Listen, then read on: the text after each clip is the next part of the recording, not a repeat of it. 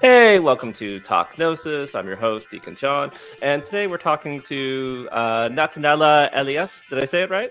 Yes, you did. Yeah. Who's going to be Well discussing done. her... Oh, thank you. Discussing her fascinating book, the Gnostic Paradigm. I think this is a really cool book, a really interesting book. I think it's a really important book that hasn't gotten enough notice, so I'm going to be really excited to discuss it. Before we get to it, I have to do the commercial for our Patreon.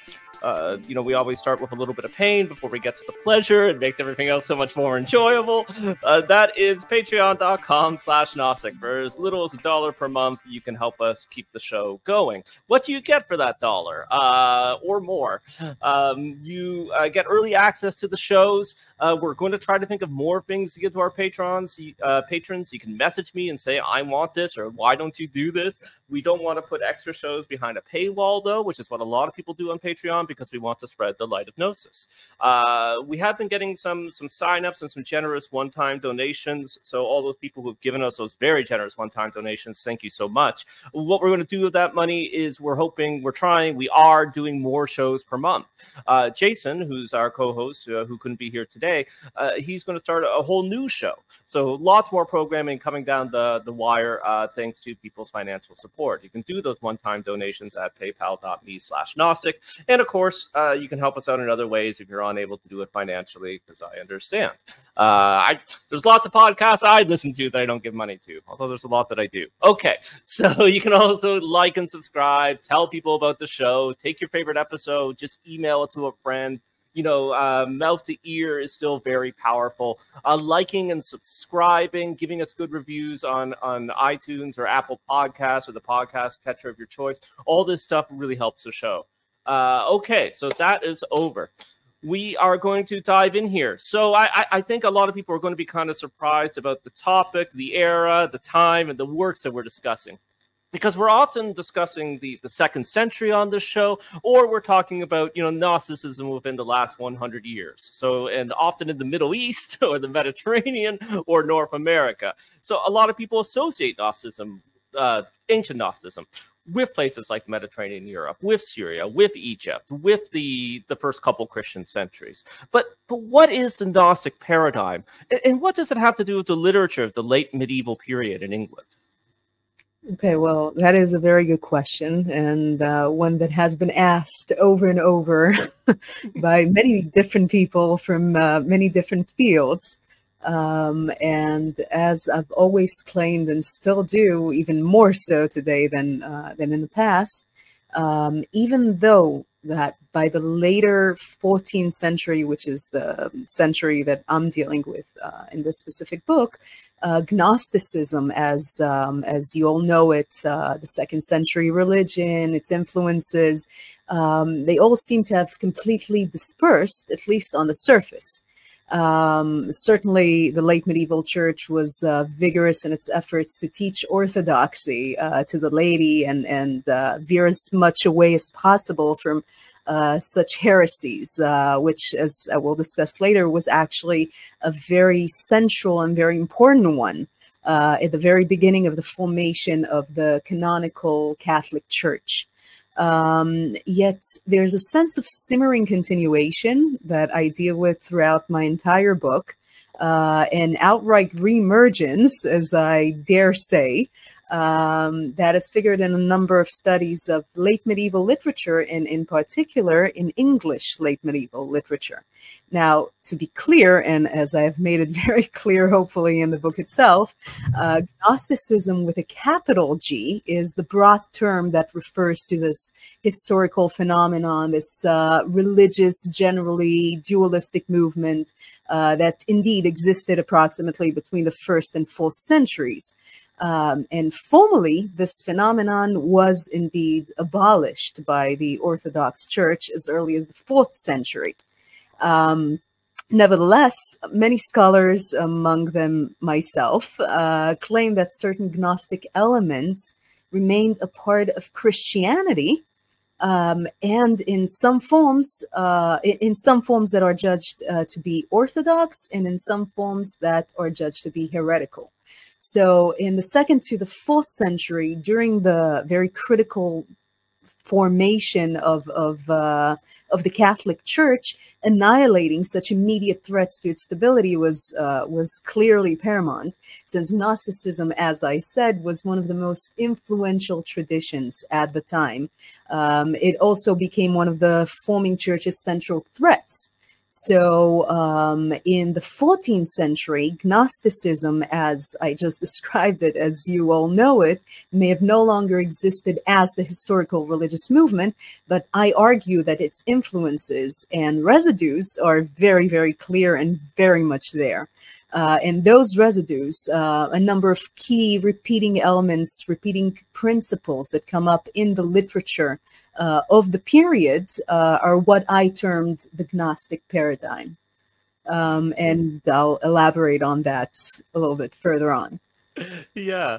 I mean, you kind of answered this question just now, but I was wondering if you could elaborate on it. And I know it's not the focus of your book, and I know this can't be answered definitively, right, unless we get that time machine. But how do you think Gnostic thought got over to Britain and got into these texts? So is there some sort of kind of direct continuity of ancient Gnostic thought, or are these heretical spiritual ideas kind of recreated because these themes are sort of hiding out in the church, in the literature, and rediscovered and recombined with the creativity of the authors? Or what? How do you kind of see or figure or guess or have theories about Gnosticism arriving here in England and getting into these texts? Well, again, a very good question, and something that indeed we cannot possibly answer, at least not in certainty.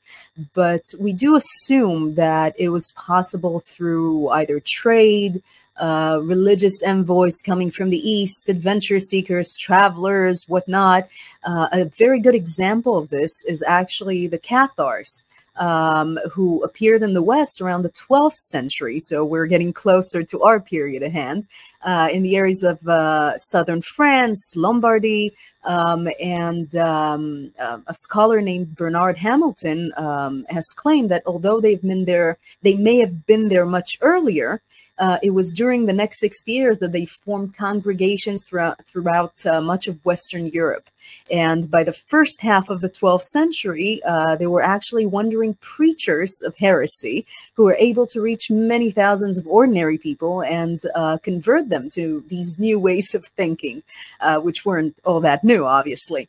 So that is another possibility. And according to other scholars and myself, they were the most serious and widespread of all the heretical movements, which basically challenged the Catholic Church in the 12th century and later on.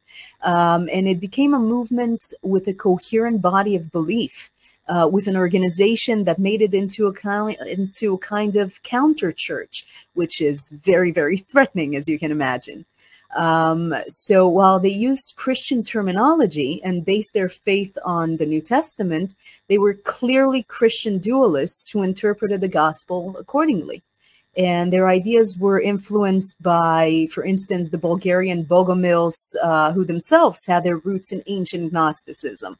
So you have a lot of these traditions, a lot of these streams springing up from supposedly from the ancient Gnostic tradition and transforming into different streams of ideas. And ironically enough, at some point, the Christians themselves did not realize that they were different. I mean, the Christian Gnostics, they saw themselves as Christians, as as everybody else. But all of a sudden, they discovered that they were wrong. They were different and categorized, classified immediately as heretics.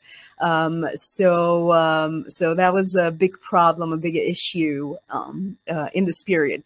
And so in other words, yes, to answer your question, I do see a continuity of ideas recreated and reformulated in the creative works of intellectual and educated authors of the time, who was the primary audience, to be honest, of these kinds of works. And they had somewhat the benefit of the doubt. They could fall under the radar, so to speak, and escape censorship precisely because they were writers. So under the guise of, oh, these are so-called works of fiction, you can interpret them any way you want. So if you interpret it that way, that is your problem, right? I didn't say anything. So it's, yeah, so that was a key factor in that, I think. Yeah. So, to make it explicit, and I'm sure people have picked up, your book is about the late medieval period in England, the literature of that period. And again, even though I think you've just made a very compelling argument for how Gnosticism gets there, how we can find it, but I don't think a lot of people read these texts. A lot of scholars are thinking about Gnosticism. I don't think there's a huge body of literature, even though you mentioned there are other scholars that see it. So what inspired you to make the connection to Gnosticism when reading these texts, when studying them, when doing your academic work on them? Like, how did you discover the Gnostic paradigm? Well, at first it actually came up as the idea. It actually came out of a work, an article I wrote about Piers Plowman, and it really had nothing to do with Gnosticism in the beginning. It was about an uncovered scheme of reversals that I will discuss more at length a little bit later, that places Pierce, who is the protagonist of this work, in a traditionally demonic position. Now, he's mostly, more often than not, he was not perceived as a demonic figure, quite the opposite. As I started exploring this notion of reversals and what it meant to be presented as demonic in so-called orthodox terms, it gave rise to an exploration of all sorts of ancient heresies, which eventually led me to Gnosticism. It was also the question, the nagging question, that these traditions seemed to be there and quite prolific, as I just stated, in previous centuries, all over Europe, all over the world. And all of a sudden, something happens and they completely disappear in the late Middle Ages and they reappear in the 16th century. So what happened? So that was another very important question that I had that led me to think that maybe something happened there that caused them to go undercover, so to speak. So this is what led me to this exploration in particular. Yeah. We talk a lot on the show about the connection between art, literature, and Gnosticism, and I've really come to see how Gnosticism is carried forward through literature and art, and that's one of the continuities we have with these ancient traditions. And I think your book is very important for illustrating that, and it's really quite profound. But can you tell us about passing, which is an important concept in your book? What is passing? Okay, so passing, I identify this as a process, the process of and requirements of achieving Gnosis. Now, the notion of passing, I call it specifically passing because it has been appropriated by theorists across genres and across various fields of study, and it always possesses a sense of pretending, of deception, of a sense that you're becoming something that you're not, and yet you are. So the pastor partakes in that which he's not, so-called not. What do I mean by that? That which he is not is supposedly the dominant center. And thus, by doing so, by passing, he's actually subverting the dominant ideological systems and forces. So I discuss a particular type of passing. You usually have that idea of passing in literature about Black characters. Black characters passing as white in a white society, where white society is the dominant center, and they look white, and yet they're not quite according to society standards, so they have to pass. So there's a sense of deception, and there's a lot going on in that term. But I'm not going to go into that specifically. What I discuss is this passing into knowledge in a uniquely structured and thematized scene, from a state of ignorance to a regaining of knowledge via required state of passivity. And here I'm already going into what I define as the Gnostic paradigm. which is this process by which these features appear in the literary works. For instance, we have a liminal space. We have a space of in-between that is very important, presented specifically in these literary works by the dream vision, which is a very interesting and very popular genre in the late Middle Ages, where the passivity of the candidate actually serves as a prerequisite for beginning the process, in order to begin the process. So that's another interesting facet. You also have wise, feminine, guide-like teacher figures who are supposed to lead the passer, who are supposed to lead the dreamer on this path towards self-knowledge. And then, of course, you have a soul journey, which finally, hopefully, culminates in knowledge. So I discuss this intermingling of concepts, constantly interchanging concepts of holy and profane, of what is accepted and unaccepted, of natural and unnatural. You have that in the Pearl Poet almost constantly. You have the center and the margins, and the center is the dominant center, and the margins constantly impinging on that center. And all these come in a series of seemingly so-called unnatural reversals, where the one is actually exchanged with the other, and it creates a sense of chaos. But ultimately, it culminates in a promise of salvation. Now, what do I mean by all of these things? I believe that these texts were actually trying to show through these reversals the instability of the previously conceived notion of stable boundaries of dogmatic knowledge. What used to be perceived as orthodox or completely canon is no longer that. I mean, all of a sudden you have notions and ideas that might impinge on that canon, that might impinge on orthodoxy, and show you that an idea may be interchangeable, and what seemed to be orthodox may not completely be orthodox, and vice versa. So that's one aspect. Another important aspect that I think these reversals are trying to show is that this is a Gnosticism kind of answer to the search for this Gnostic truth and wisdom that is not necessarily a comfortable or stable one. It's a struggle for the passer, for the person seeking that Gnosis, seeking, or for whom Gnosis is sought, rather. He's not actively seeking it. He's not supposed to be actively seeking it. So this is emphasized through the recurring poetic reversals that I discuss at length in the book, and the tensions presented in the poems themselves. And ultimately, this is showcased by the failed attempts, I think, or what I claim to be failed attempts at passing, presented in the first and second chapters of the book. But eventually, I do show a third attempt at passing that is actually successful in the third chapter, where you have a knowledgeable character by the end. Yeah. So let's get specific, a little bit more specific with the works that you discuss in your book. And of course, they're not maybe, you know, pop culture texts that everybody knows, but at the same time, these are pretty well-known texts. If you took some English courses in university, even upper-level English courses in a good high school, you know, you would have been introduced, tackled, to discuss these texts. But before we get a little bit more specific, you mentioned dream visions, and dream visions being very popular at this time in different works.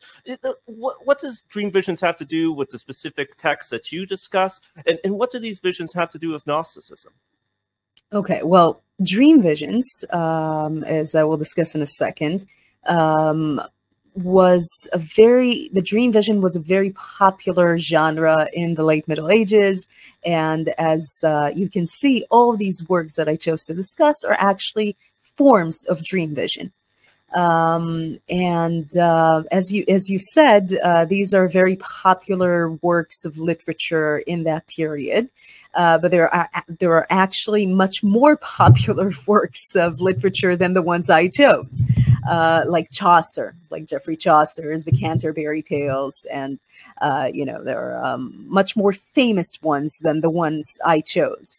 But I chose these specifically precisely because of their popularity on the one hand, but also because of their seeming religiosity, because of their seeming orthodoxy, because they've been explored up to this point as orthodox, as traditional.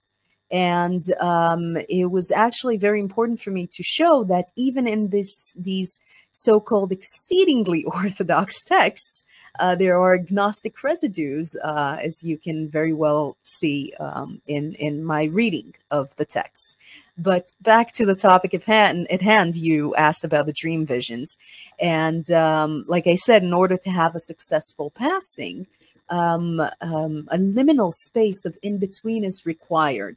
And that is exactly the point where the dream vision comes in. This scholar named Barbara Newman claims that dreams of this kind are like waking visions.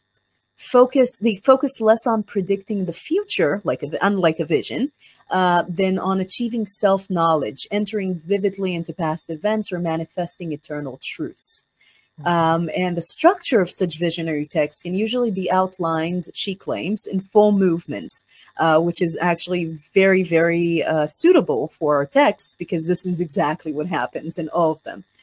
First, you have a narrator describing an experience.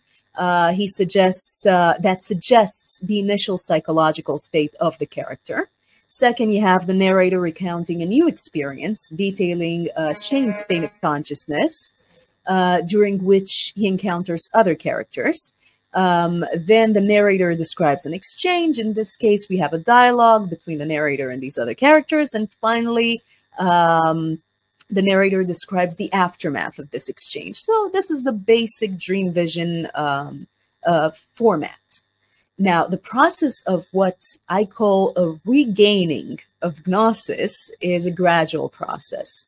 According to Elaine Pagels, who I'm sure you've heard of, very famous for a Gnostic Gospels book, she claims that many Gnostics, like many artists, search for interior self-knowledge as the key to understanding universal truths. And this, I believe, is the internal process at work within my chosen literary texts. I identify this kind of developmental progression and examine the way such a character engages in this solitary, difficult process as they struggle against internal resistance. And the Gnostics characterize this resistance to Gnosis as the desire to sleep, which is very important, or to be drunk, that is to remain unconscious. So you're awake, but not quite. So it's an ironic awakening into consciousness, reawakening, a kind of a reawakening that is happening. The moment, then according to what I claim, the moment of Gnostic passing materializes in a moment of in-between physical wakefulness and sleep, which again is perfect for the dream vision, between activity and passivity, between reality and the dream vision, east and west, and ultimately in between ignorance and knowledge. As you can see, this is very reminiscent of all those reversals I spoke of before. So this is a central concept that I keep dealing with in the book, in all of the texts. These are binaries that are dependent on each other for their meaning and their very existence. One cannot exist without the other.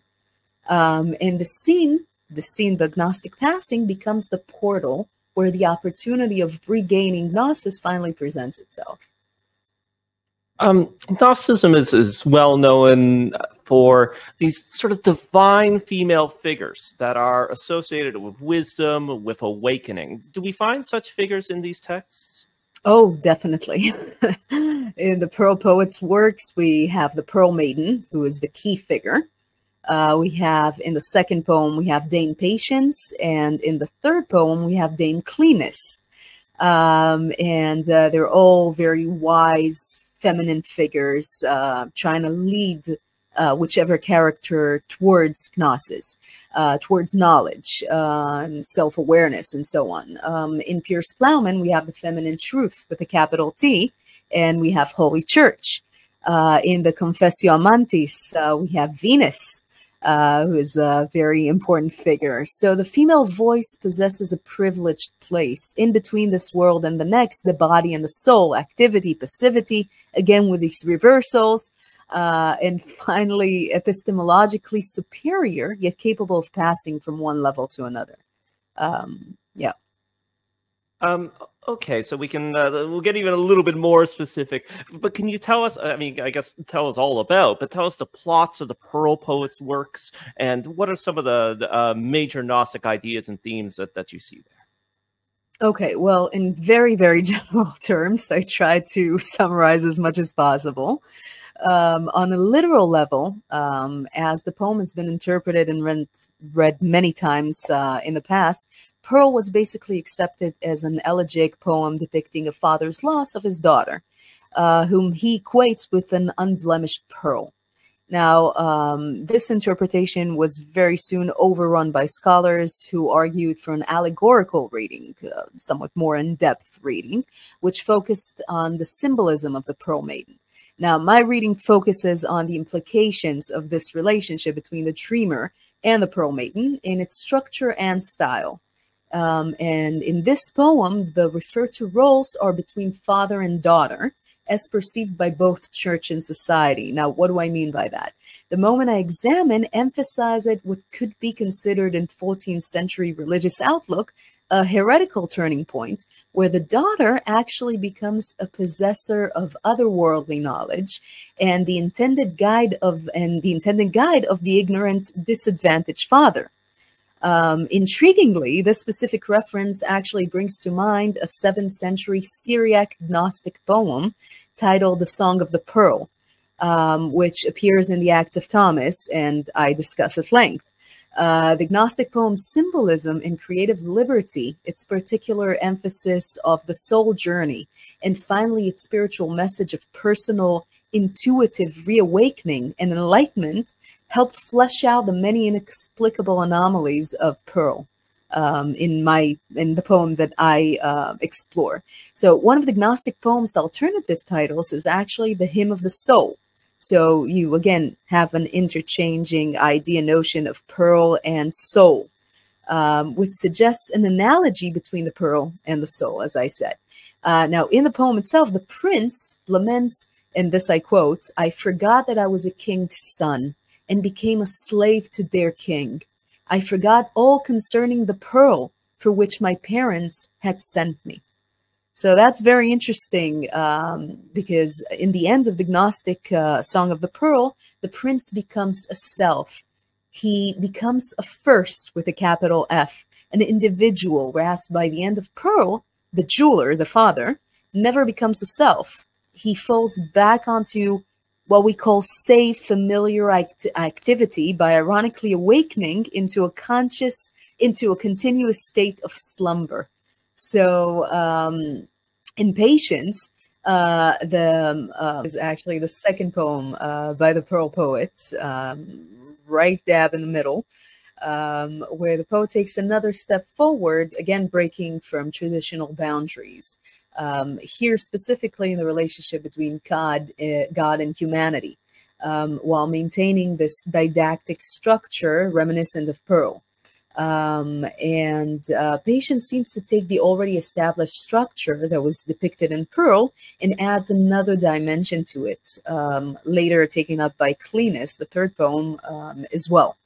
And what happens is he basically sets up a theme, and then provides a seemingly appropriate biblical exemplum that would help elucidate the theme. So here what we have is what is called in literary terms is a frame narrative, which the main theme and the protagonist are, of course, Patience. And then in the embedded narrative, we have a description of the relationship between Jonah and the figure of God. This is the particular biblical exemplum that he chose to deal with. And patience becomes the place within repose, which enables the hearer to become receptive of the revelatory message and veer away from this state of misguided intoxication and regain gnosis. So like the dream, vision, and pearl, the poem itself provides the place of knowledge. But again, much like in Pearl, which was an unsuccessful attempt at gaining gnosis, regaining gnosis, Patience also ends on the same note. There is a sense of movement forward, but not quite there yet. So in Cleanness, which, by the way, many scholars have claimed seems completely unconnected to the rest of the poems, and very weirdly and strangely so as part of this trilogy, as I call them, of poems. But as I show in the book, it's actually very much connected, and the third in a line of development towards something. Now, what that something is, I claim it to be that pursuit of gnosis, but yet again, it is not achieved in this poem either. I would say that Cleanness, again, seems to pick up where Patience leaves off, and it takes on the same thematic line with a reversal, actually, of cleanness versus filth, and vicariously the discussion of the body versus the soul, which is very central to this poem. And it's also circular, which is very interesting. I discussed the idea of circular structure in the book as well, because the poem begins and ends with a feast, but they're reversals. They're two sides of the same coin. We have in the first part, we have the celebration of the Eucharist, depicting a traditional outlook on the treatment of a poorly dressed, physically unclean guest, while the ending scene actually portrays a reversed version of the Holy Mass, just a Black Mass. And this parodies the traditional concepts, showcasing the absurdity of people's reactions and their lack of understanding. And this scheme of reversals that started in Pearl seems to reach a peak in Cleanness. The foul wedding guest is depicted much the same as Jonah once he was expelled from the beast. He's foul, but obviously possesses the potential of attaining gnosis, since otherwise his presence at the feast cannot be explained. I mean, why? What is he doing there? Why is he there otherwise, right? So his presence, in a way, serves as a materialization of the Gnostic potential of his character. In the middle, we have another biblical exemplum of Sodom and Gomorrah. Now, that's an interesting choice, and I quote in my book from the Gospel of the Egyptians, which is another Gnostic gospel, a Gnostic text, wonderful text. This is a slightly longer quote, so bear with me. There came forth from that place the great power of the great light, Placidia, the mother of the angels, the mother of the lights, the glorious mother, the virgin with the four breasts, bringing the fruit from Gomorrah is spring, in Sodom, which is the fruit of the spring of Gomorrah, which is in her. She came forth through the great Seth. Some say that Sodom is the place of pasture of the great Seth, which is Gomorrah. But others say that the great Seth took his plant out of Gomorrah and planted it in the second place, to which he gave the name Sodom. For she gave birth through the word to truth and justice, the origin of the seed of the eternal life, which is with those who will persevere because of the knowledge of their emanation. This is the great incorruptible race which has come forth through three worlds to the world. And grace will be with those who belong to the race, through the prophets and the guardians who guard the life of the race. Because of this race, famines will occur and plagues.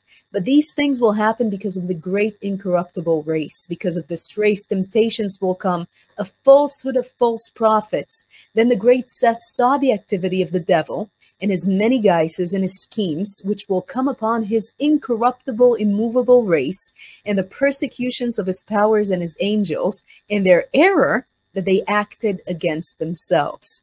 Now, what does all of this mean? So this excerpt actually claims that the devil's works will bring much adversity and disaster upon the world, but the blame will be laid upon Seth's incorruptible race. But the foolishness of the orthodox followers, of the unchosen ones, will simply perpetuate the error, making them unable to see that they were ultimately acting against themselves. Mhm. So, yeah. Yeah. A very No. potent, Oh, sorry. Go ahead. I'm sorry, a very potent quote. Yeah. So, moving on to the next work, you actually mentioned that you discovered the Gnostic paradigm through work on the Piers Plowman tradition, on the character of Piers Plowman, right? Right. So this is the same character. There's a bunch of different works that star this character by different people, and they kind of share influences. Am I right on that? That you know, the Piers Plowman is he sort of like a stock character in some of the Yes. literature of the time, but Yes. scholars have actually seen heresy in a variety of Piers Plowman works. So can you tell us a Right. little bit about this character, these works, their interconnectedness, these heresies? Right. It has been discussed at length. The many different versions of this stock character, which is an exact term for this character. I actually used the more traditional version, the gold standard of Piers Plowman by so-called William Langland, which also has different versions. But I used one that kind of combines all three of them and plows. That's a play on words. Piers Plowman plows through this chaotic soul journey that he seems to undergo in this tale, in this poem. So yes, scholars have discussed it across genres and across themes and ideas, have claimed that it has social and political overtones, and some have claimed that the poem has somewhat reformist outlook, where Langland was actually considered a Wycliffe supporter, and the poem was perceived as a political tool of reformative propaganda. We also have to pay attention and mention the 1381 Peasants' Revolt, which is another very famous moment in history that many people claim led to the writing of Piers Plowman. So it's a very chaotic period, and the poem itself, the version that I chose to discuss and to explore, actually shows that. It is very chaotic, very jumbled ideas and notions here, and nobody is sure which is which and what is what. And again, you have this system of reversals coming up over and over again. And in my exploration in particular, I think it is imperative to consider this reformist tradition, even though nowadays it's kind of dismissed, somewhat dismissed, as a point of reference to the emergence of the Gnostic residue, because I'm making a kind of parallel to the emergence of Lollardy, which is another heresy of the time, which again was interesting to intellectuals of the time as a new way to be pure without depending on clerics, which was wonderful for them, right? Because it was all about a personal quest for perfection and salvation. And supposedly this is what Piers Plowman is about. So indeed, there is a crisis of faith in the late medieval period, and some critics have argued that Piers Plowman depicts an inward journey on the backdrop of this set crisis in an attempt to find answers through penitential and redemptive suffering. However, while these scholars have emphasized the poem's place within Orthodox tradition and materials, I think the true emphasis and focus in the poem actually lies not just in faith, but the search for certain knowledge that is independent of and surpasses faith. And this is actually the very definition of Gnosis. So can you take us through some of the major Gnostic ideas and themes that you see? I mean, you already mentioned a few, but you can go more in depth with some of the Gnostic ideas and themes that you see in the Langland Pierce work, or the version of the Langland Pierce work that you use in your book? Well, again, it's this notion of reversals, which where you have everything is misplaced, so to speak. What seems to be orthodox and traditional is actually quite the opposite, and vice versa. So you see this repetitive metaphor, this repetitive form of the soul journey of placing opposites against each other and using these opposites, using these binaries in order to understand oneself, ironically enough.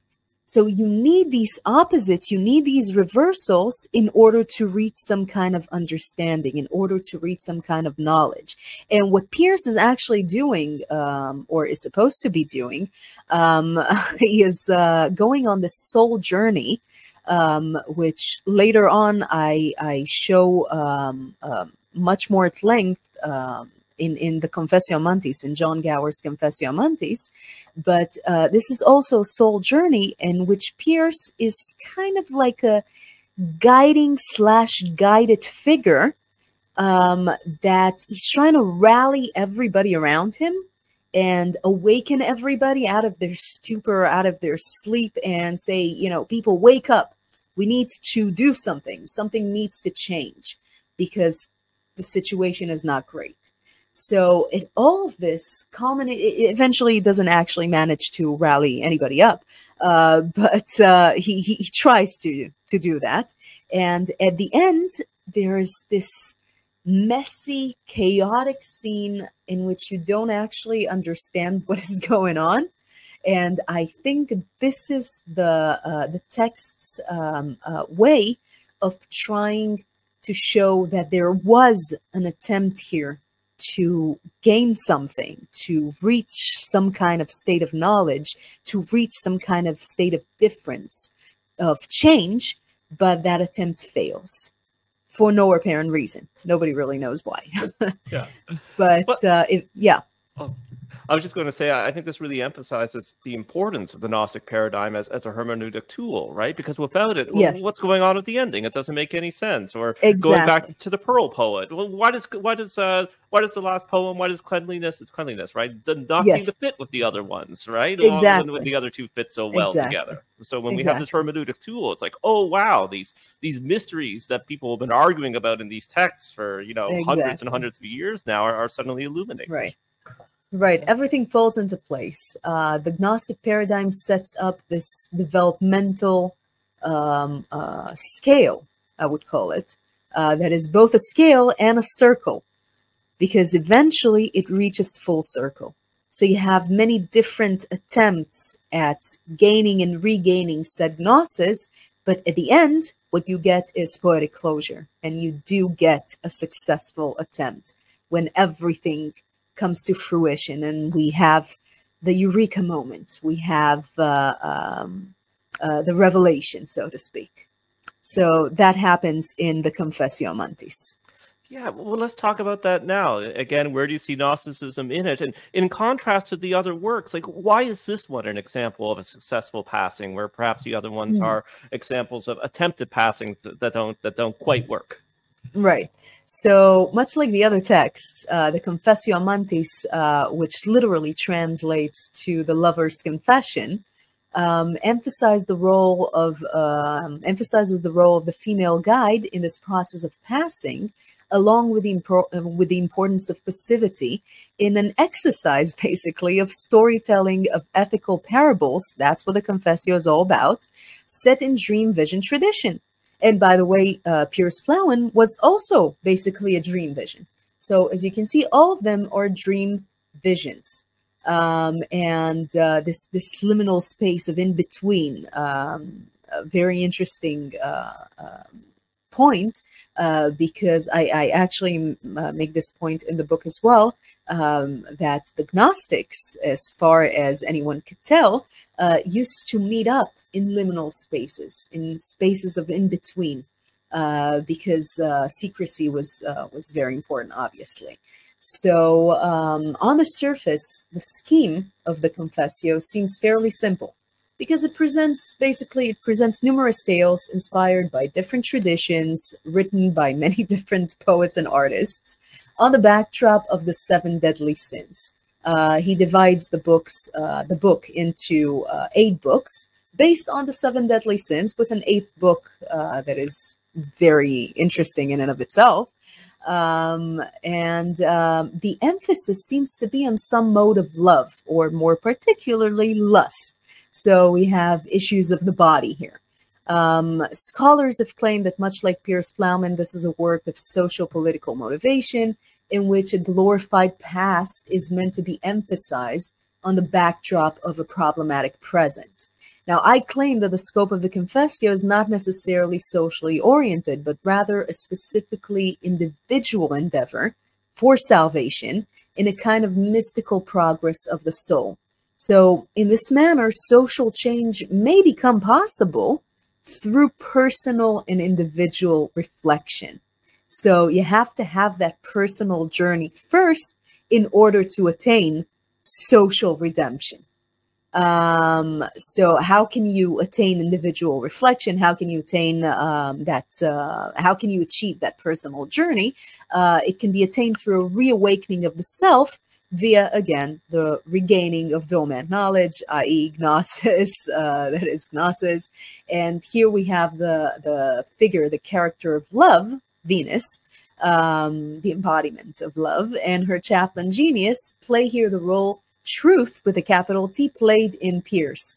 So in other words, the purpose of Genius, who is love's messenger, is to instruct Amans, who is the protagonist, the main character, quite literally a man, who is also a lover, in his lost art, and save him, because he is a lover that has lost himself. He is a lover without love, a subject without a self, if you will. So what I think is interesting, and what I think actually presents this successful passing, is the ending. In the ending, the Confessio ends with a monologue.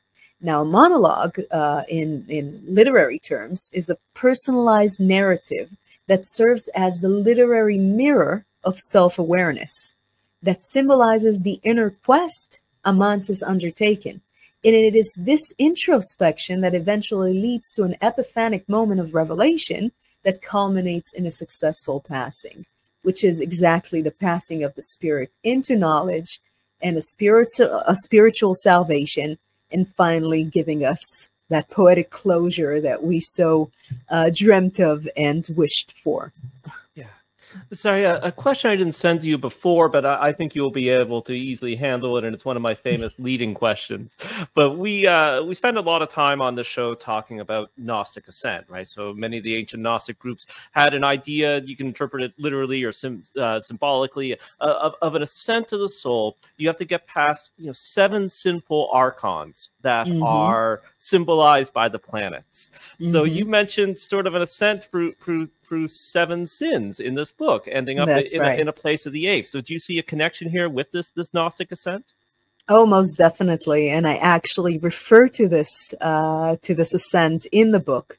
And you can most clearly see it in the Confessio Amantis, because it is a play on the 7 deadly sins.